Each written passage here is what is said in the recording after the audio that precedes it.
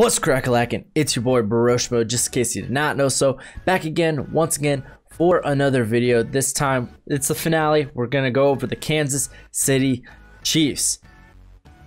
Will it be another Super Bowl? I mean, bring back a very similar team with a few additions, few subtractions. Not too much has changed, but we'll get into all that. We'll go over the roster, we'll go over the schedule. I'll give you my projected starters as well as a prediction. But go ahead, become a bro and subscribe. Leave a thumbs up if you enjoy the content. I got my Madden videos on the channel, so go ahead, check those out if you will. I don't know what's up with YouTube. Seems like videos normally this is a cold season for NFL content, but I don't know, it seems like my videos just aren't doing that hot.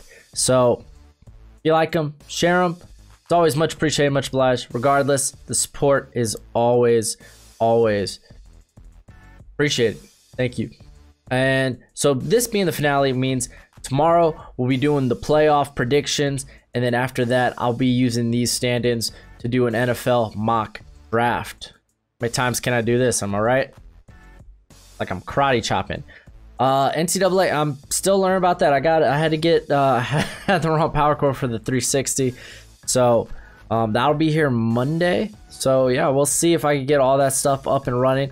Quick note with the Madden stuff, I answered some of that in the comments, but season 2 will actually play through a few games, at least the big moments and such. So we're gonna be the format for each episode will probably be Sim 3, and then go in and play the big moments for one game. Kind of what the franchise guy does, and you know, he's pretty darn good. I actually love his content, so I'm gonna take his idea. Nah, it's a good format, so I'm just gonna use it. So let's go ahead, let's dive into this sucker. We're talking about the Kansas City Chiefs, and let's just start with the roster. I don't think there's much to say. Patrick Mahomes, he's phenomenal. He is very good at the deep ball, which yeah, this team is very successful, and he's got great weapons to do that in Tyreek Hill, Mecole Hardman. There we go. While used sparingly, he was mainly used as that vertical threat. Sammy Watkins, you know, when he wants to show up, he shows up. Demarcus Robinson returns for another season here, and he was pretty good when they had injuries early, and then his production kind of dipped off. Brian Pringle even got involved a little bit down the field. I mean, I think that's a great 5. And then looking at their other addition, or some of their additions from undrafted free agents, the only name that probably pops up is Kalijah Lipscomb from Vandy. He's not like he's a vertical threat by any means. Not a lot of speed.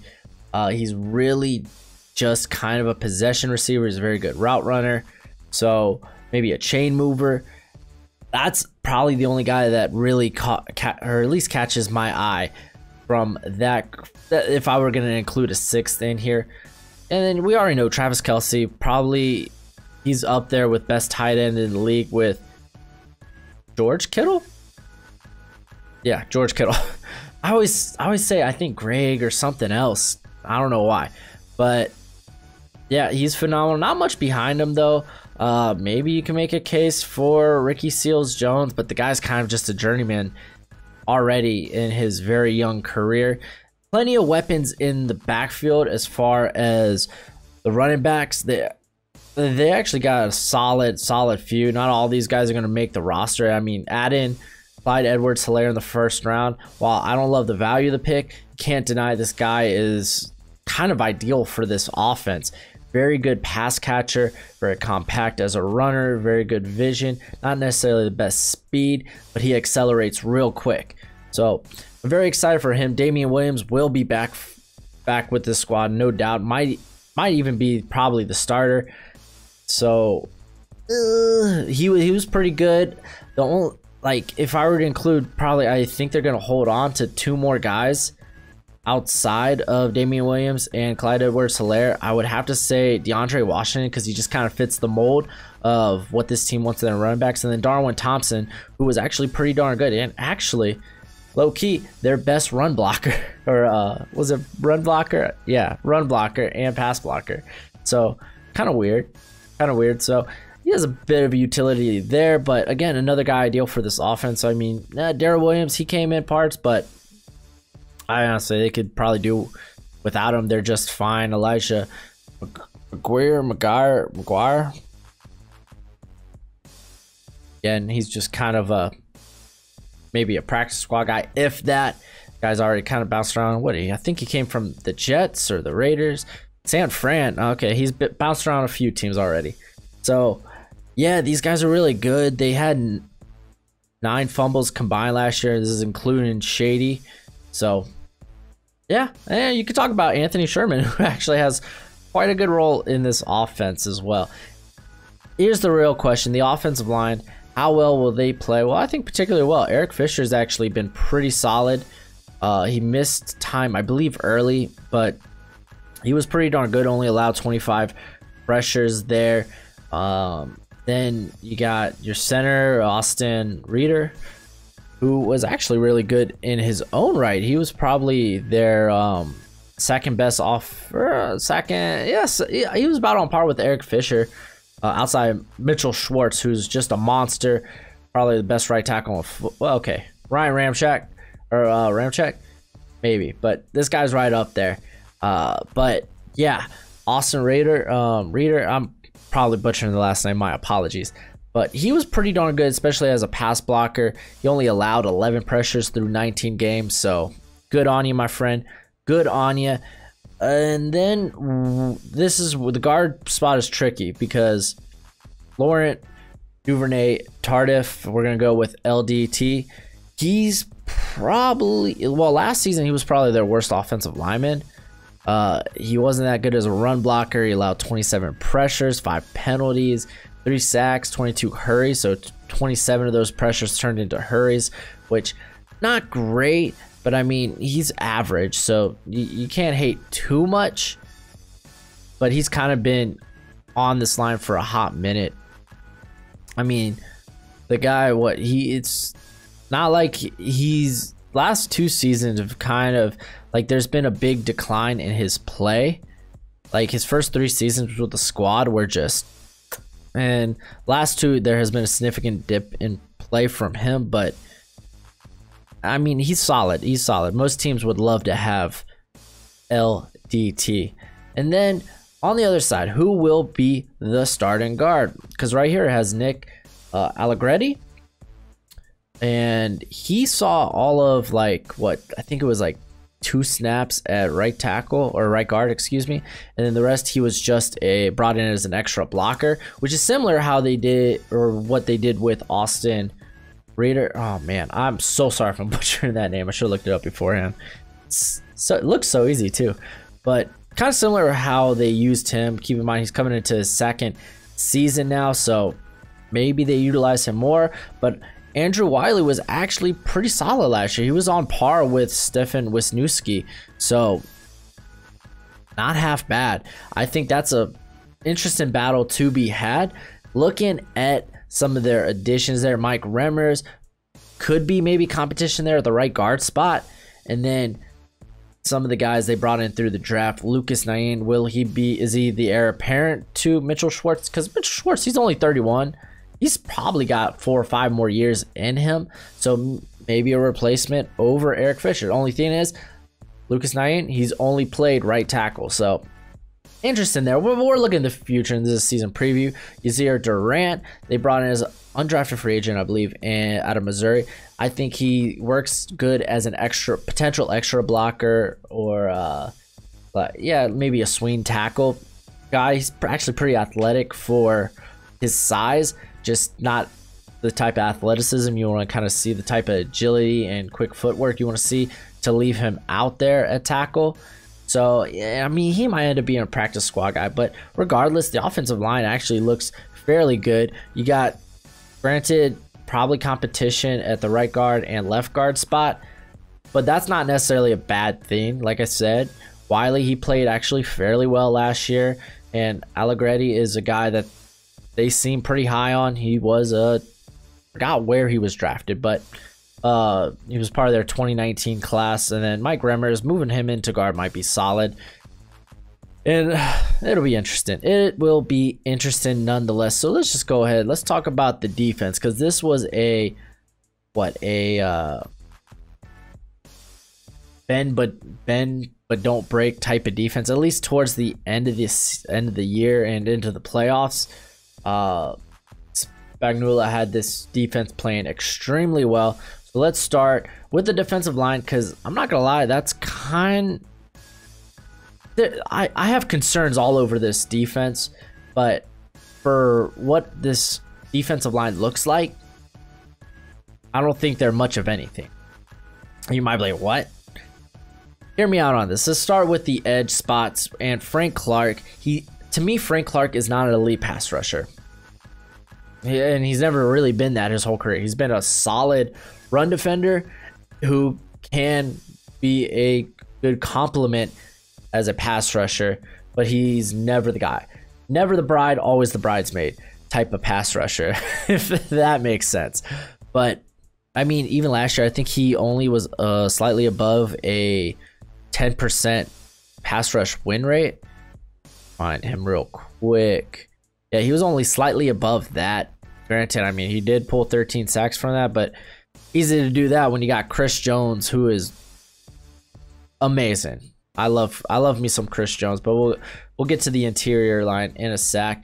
And then on the other side, I'm probably going to be Alex Okafor again, but his pass rush win rate was below 10%. So then you look at other guys, maybe who can maybe step up here. You got Tano Passino. Nailed it. Who actually had 856 snaps last season, but he produced virtually no pressure. Another guy under a 10% pass rush win rate, and he wasn't even that good as a run defender. So, Then you have Breland Speaks, who actually spent all of last season rehabbing from injury, and a guy who I thought could have been not necessarily a breakout player, but can be in this rotation. He's a guy I don't want to say I'm pretty high on, but I think he could be a good complement in this rotation. But like I said, hurt all last season, or he spent most of the season just rehabbing, and then I think he might be facing a suspension, so that's something to kind of watch. But after that, they don't got much. Mike Dana, a guy that really coming out of Michigan, he was actually a transfer from Central Michigan to Michigan. Really just a guy with a good bull rush, not much else to him. Taco Charlton. I mean, honestly, he's just kind of been a guy who looks the part but never was. And then on the interior, yes, Chris Jones, phenomenal. He's great. He's Chris Jones. The dude's a beast. But who will be next to him? I don't think they really have anyone that can really play on the interior that well. Honestly, I like Mike Pennell. He only played a few snaps, 205 snaps last year, but he was pretty solid, especially as a run defender. Not necessarily the best pass rusher from the interior, but he was solid enough. Then you got the guy who saw all the snaps, Derek Nottie, who to me, he wasn't even good. He wasn't even a good run defender. Let's see here. Where do I got this? Because he saw 698 snaps, and he ended up having like 36 stops, which is alright, but he had like 14 missed tackles, so that's like woof. And then Colin Saunders, who they got in the second round season before, I believe. No, it was third round. Excuse me, third round. Who a guy that came into the Senior Bowl from a non-Division I school, kind of blew up the Senior Bowl. Guy of his size with pretty darn good athleticism and explosiveness, and it looked like he kind of had some rookie woes, but I kind of saw him as a project anyway. He's a guy I kind of hope could come in and maybe be the nose tackle, or maybe come in and like you can move Chris Jones around the interior if you want. So maybe a guy that can break out next season. But he wasn't anything special as far as last season, but again, a guy that I think was more of a developmental prospect. So the defensive line, I'm not at all wooed over, and that kind of speaks volumes when we get into the linebacker core, which is actually weak. I know a lot of people want to say that Damian Wilson was pretty good last year. I disagree. He was terrible. I think he was terrible. He gave up 524 yards in coverage, and he only, on 57 targets, he allowed 47 receptions. So he wasn't batting nothing down in coverage. I'll give him this over Anthony Hitchens. He was a much better tackler, and he was much better in the run game. Hitchens slightly better in coverage, but not much. So to me, there's not too much of a difference between those two guys. The guy I am really high on, I think should start immediately, Willie Gay Jr. This is a small sample size, but he's an athletic freak. He's a sideline to sideline player. He's graded well in coverage at Mississippi State when on the field. People want to throw red flags at him, like, oh look, he was suspended there at Mississippi State. He cheated on a chemistry test. Chemistry's hard, especially in college. Calm down. It's not like it's a character red flag. He's a cheater. He was a kid that was trying to get good grades. I guess, I don't know. He's a football player. He was there to play football in Mississippi State, not to be chemist. But again, a guy that I think will be phenomenal in coverage. I'd like to see more of him on the field. I think he's an immediate upgrade over Wilson or Hitchens, regardless. But again, kind of weak. Secondary, though, I am optimistic about. And we could probably, let's just start at the corner position. You got Charvarius Ward, who he had a pretty darn good streak of play. Like from, I think, week 5, that Indy game, to week 13, he was pretty darn good. In between though, or like the beginning of the year, not so much, and then kind of in the playoffs, I don't know, he wasn't exposed, but he wasn't nearly as good. But again, you've seen not elite, you've seen quality play from him. So I'm totally cool with him. Really, Brashad Breeland, he's kind of a boomer bust, kind of a journeyman at this point of his career. So yeah, that's why I think they signed just a 1-year deal again. So, and then also you have I like Rashad Fenton. I like what at least I saw from Rashad Fenton last season.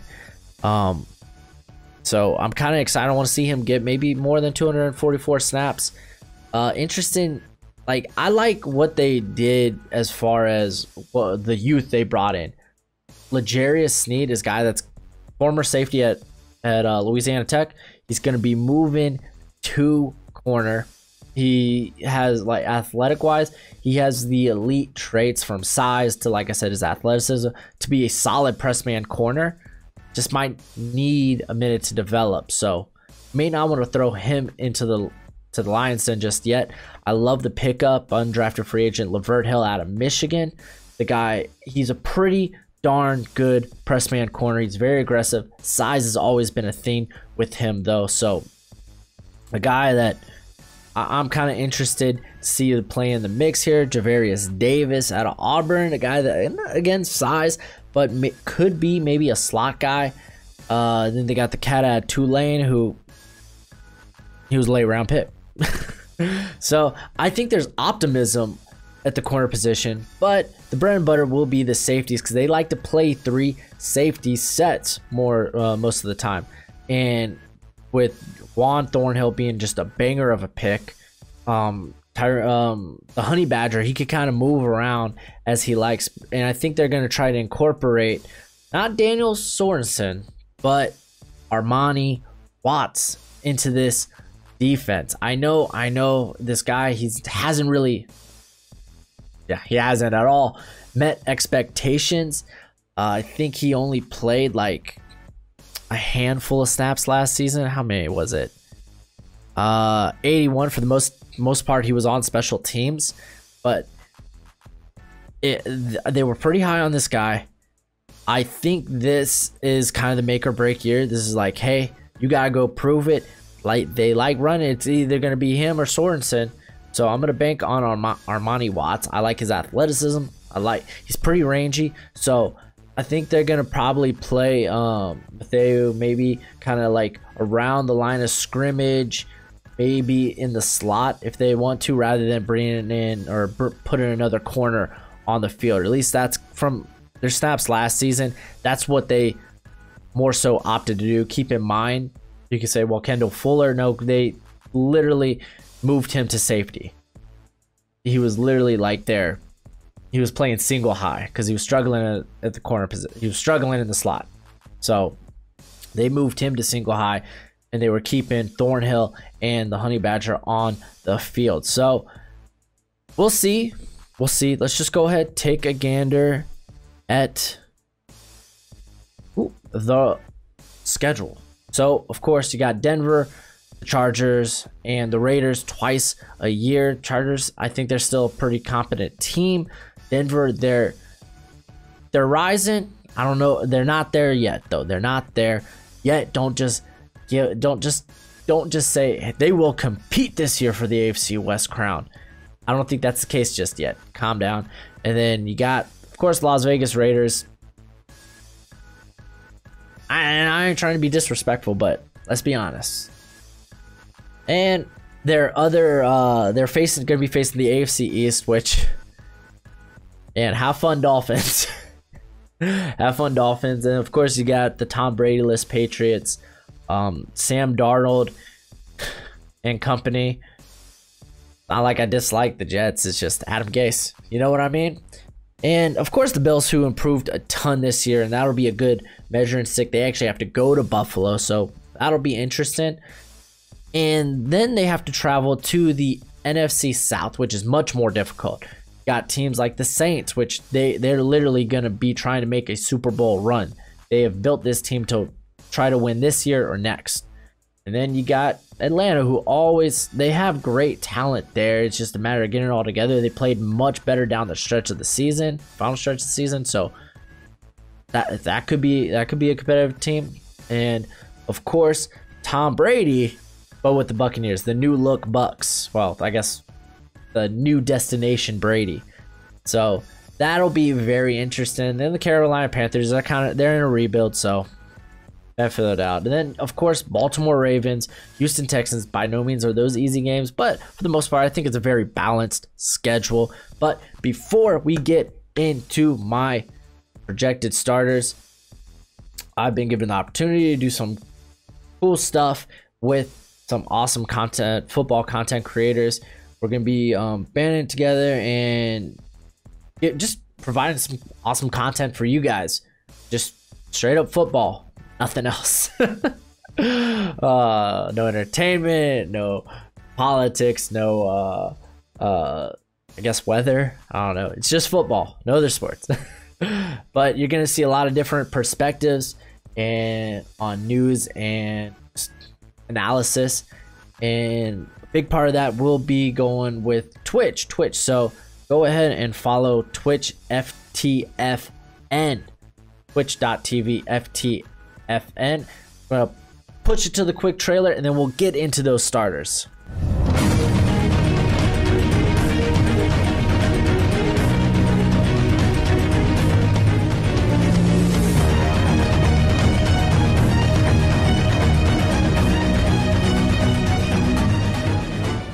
Offensive starters. Patrick Mahomes, of course. I'm gonna go with Clyde Edwards-Helaire just for the fact that he was a first-round pick.